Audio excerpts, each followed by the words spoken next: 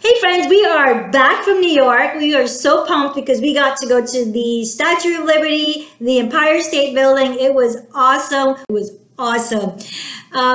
Roy Lichtenstein lived in New York. He was born and lived in New York for a long time. And he was born to a Jewish household. He was a painter, and he is what we call the founder of the pop art movement.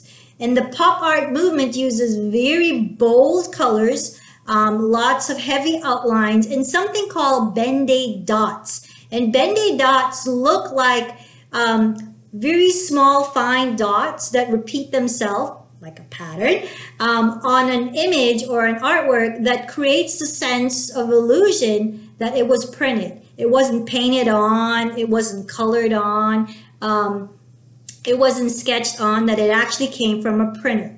And that's what he wanted to accomplish. And in the 1950s, when commercial advertising was everywhere, everywhere, he used this to his advantage. Today you're going to have a choice. You can either do choice 1 or choice 2, or you can do both. Our first one is going to be a version of Roy Lichtenstein's Still Life, 1972, or if you so choose, a version of Roy Lichtenstein's Pop Art. Get it? Pop Art. All right, friends, I will see you on the drawing board. All right, friends, today we're going to do our version of Roy Lichtenstein's Still Life, 1972, and we are going to need a blank sheet of paper, an eraser or pencil, a black marker to outline. If you don't have a black marker, make sure you get hold of a black color pencil or a black crayon, or a regular black marker would work, and something to give us some color. You don't have to follow the exact same colors I'm working with, but I would love for you to have some sort of color somewhere. You can use crayons, markers, or color pencils today. I'm going to be doing a lot of erasing before I outline, and this will help you understand how things sit in a bowl. Today we're going to do our fruits. So the first thing I want to do is create our bowl, and I'm going to press a little bit darker, but I don't want you to press as dark when you are doing your drawing, because you're going to have to be doing some erasing. So go ahead and put a curved line somewhere on the middle of your page, and this curved line is going to be the start of our bowl. And now here's the rest of our bowl. So this is going to go all the way down to the bottom and curve back. And our bowl has this really cool lining or an edge. So you have two diagonal lines going away from each other. And then you create a line that looks parallel to the bottom of your bowl. We've discussed that word parallel quite a few times in a few lessons. Okay, and now we'll do our apple. So our first fruit is going to be an apple, and I want to create the apple sitting this way. And part of the apple is going to look like it disappeared because it's actually sitting inside of the bowl. So I did a line that looks like that, and then a line that looks like that. And this curve right here, that's just the illusion. There's nothing to it.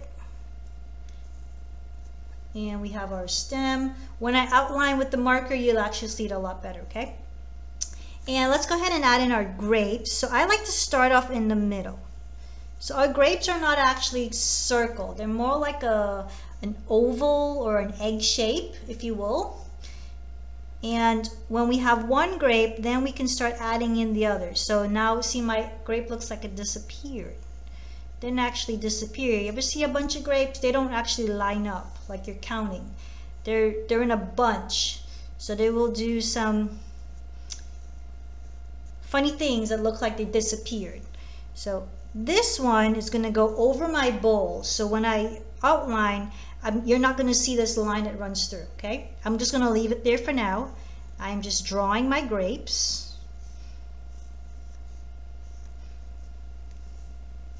Let's add a few more grapes.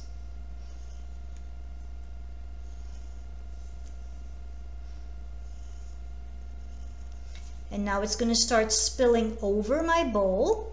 Don't worry about that just yet. When we outline, everything is going to make sense. There it looks like it went through the bowl again, okay?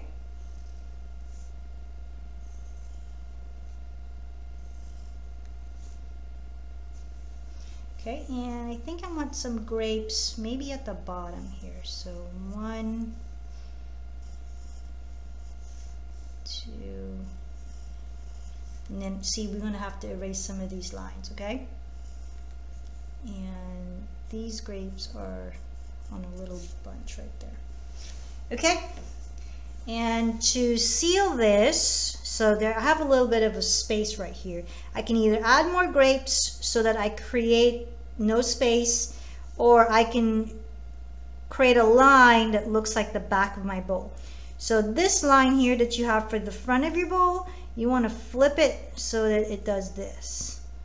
So it's the line that disappeared behind your fruits. Okay? And let's go ahead and put in our table. So our table looks like it went through the bowl. So now our bowl is sitting on a table. And I want some curtains here. Let's just do some lines for some drapes in the background.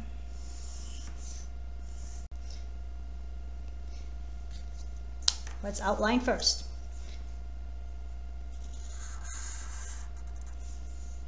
I'm going to do that for my bowl.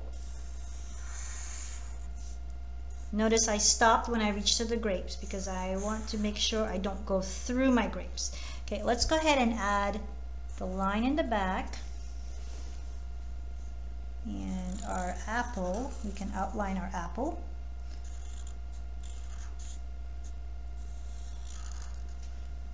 Okay, and I'm going to go ahead and add in the grapes. We're going to outline the grapes so that way we can erase what we need to, okay? So, because these grapes that are sitting in front of the bowl, they don't need lines from the bowl.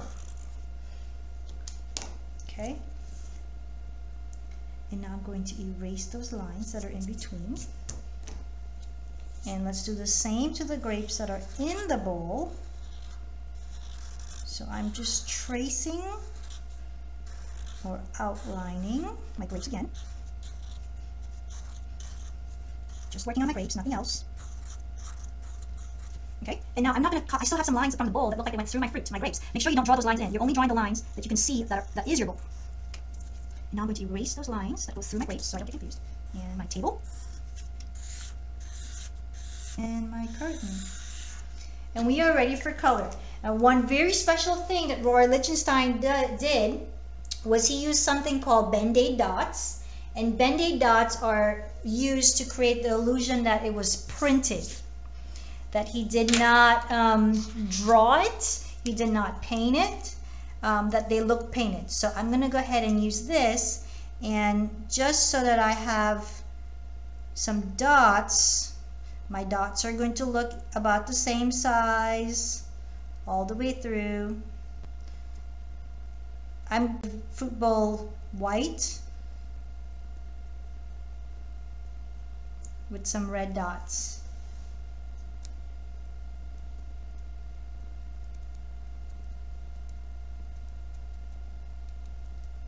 And to create these dots is actually called a technique called stippling. And stippling is creating many dots to create the look of an object or something. In this case, it's just going to be helping with the color of my bowl.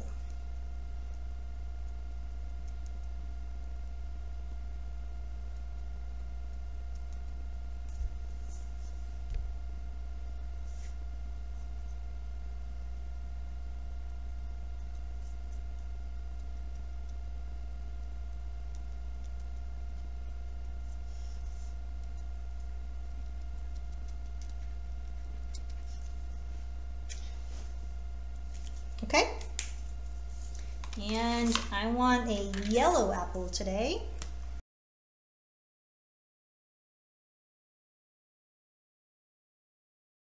Let's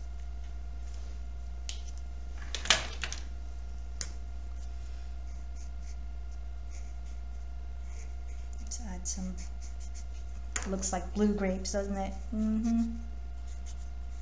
And I'm going to show you a neat trick when we're done.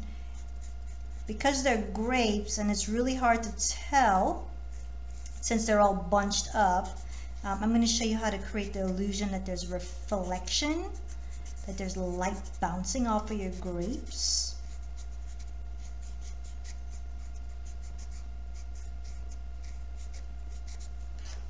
And let's do that now. So get a white color pencil or a white crayon, and in some of your grapes you just add a little bit of, just color a little spot.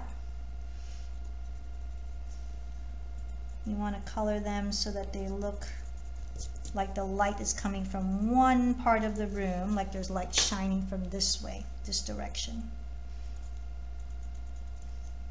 So your lines are all going to face, it's going to be on the left side of your grape.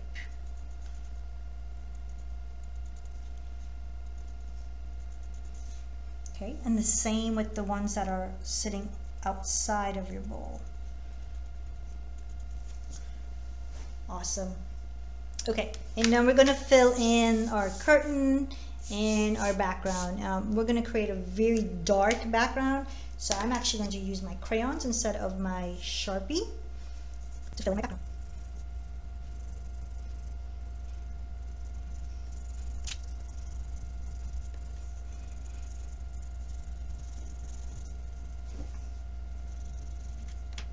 I'm going to pause right here. If I keep going with my black, you won't see my apple stem, so I'm just going to carefully outline my apple stem with a little white, just so when I do this part, you can still see that the apple stem is still there. Okay?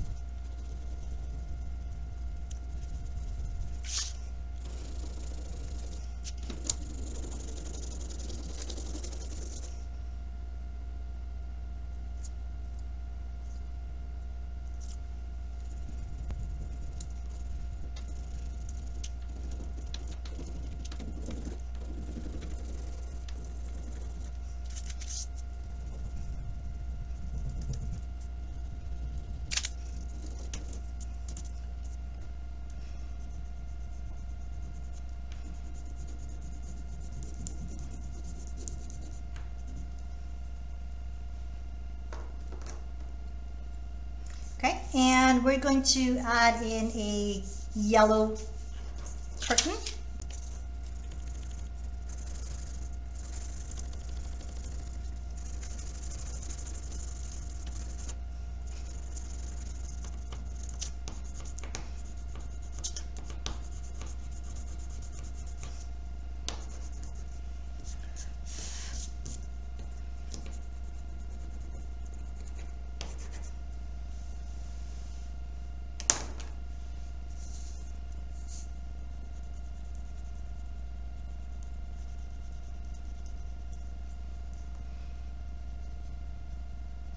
Let's fill in the inside of our bowl black.